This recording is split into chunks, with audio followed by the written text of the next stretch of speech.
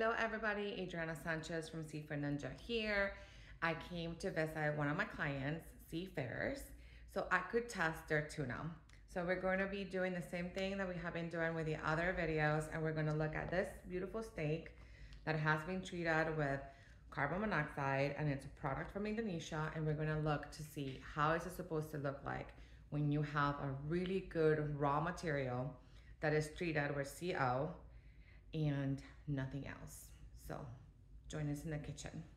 All right, so we're going to be adding this beautiful tuna steaks from Seafarers. Look at that beauty. And then we're gonna see what happens when it cooks, about 25 minutes.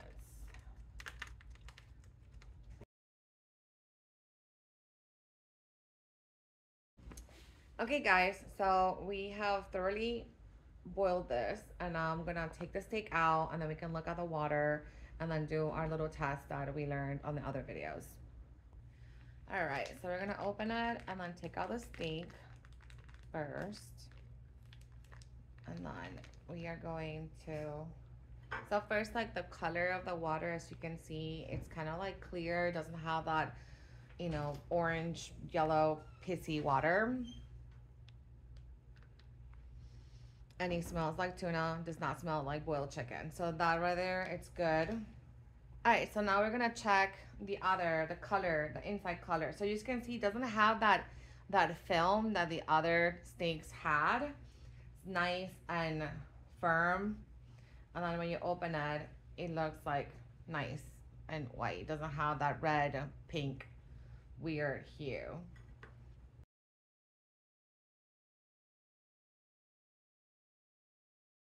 All right, so this is the second steak that we cooked from Seafarers.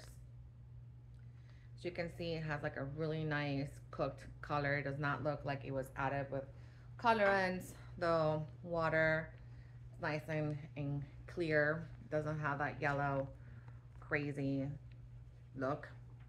And then for the meat itself, it doesn't have that weird film that we found on the other videos. And the meat's really nicely cooked. So it doesn't have that red colorant, you know, that we found in the other tuna steaks that we have tested so far. If you haven't seen those videos, please do check it out so you can see what to look for. Okay guys, so we boiled the sprout steaks for about 25 to 30 minutes, and look at that difference. We are gonna take the steak out so you can see this water. Remember, we always look at the water, and it's so yellow, so gross. Looks like pee. Oh. And then we're gonna look at the steak, and you see it has like that pink hue. This steak says in the retail bag that is treated with carbon monoxide. It does not have any additional ingredients listed. But as you can see, if we have learned anything from the other videos, is that this has something else. It has that little like weird spongy film that we saw on the other tunas that we tested. And then when you open it, it's so clear, the color difference. So you can remember, we also did our tuna from Seafarers, one of my clients, and look at that difference. This is how we know that the tuna from Sprouts is not only treated with CO, but also must have something else, which, you know, you need a lab to be able to figure it out, but just looking at the color, you know that it's not the right thing. And also on the liquid, which, where's my liquid bag? Oh, we'll put it on here. The smell, it smells like boiled chicken. Like if you were to boil chicken, look at that color. If you were to boil chicken, it would smell like this, like the tuna. And it's not supposed to smell like that. It needs to smell like tuna.